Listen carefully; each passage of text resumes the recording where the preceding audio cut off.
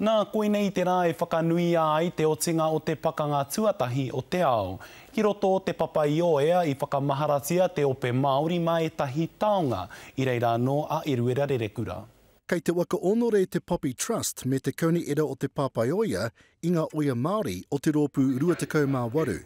So to honour that great battalion, we've named 9 streets in Palmerston North and Awapuni after those soldiers. And this is now an enhancement of those names where you can look them up on your devices now, so they're readily available, so really great. We'll put a poppy on the sign and that would be a permanent reminder.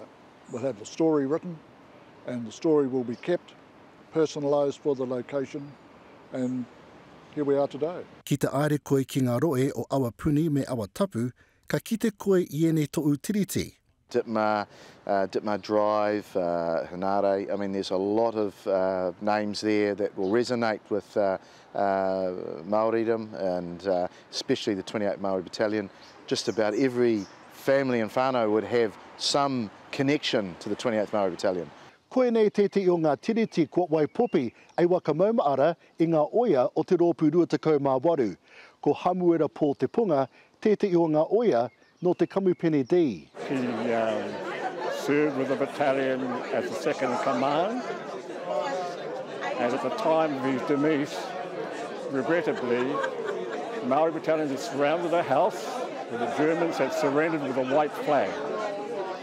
But unfortunately, as young Paul went forward to accept the surrender, he was shot.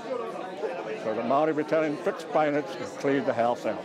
Me te a, e ara I te mea e mō I o tia wānui tiana ko te papaioia te pito matua o te rōpū 28 I ona wā.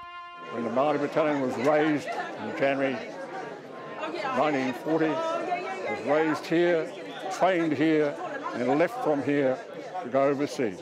Palmerston North is really the military city for New Zealand. New Zealand Army and Air Force are based here with our Hakia and Linton. But the 28th Māori Battalion, not a lot of people know, 28th Māori Battalion was formed and left from here. Eita Macbeth, ka wātoro atu tēnei kaupapa ki te motu wānui. Eruera Rerekura, te Karere.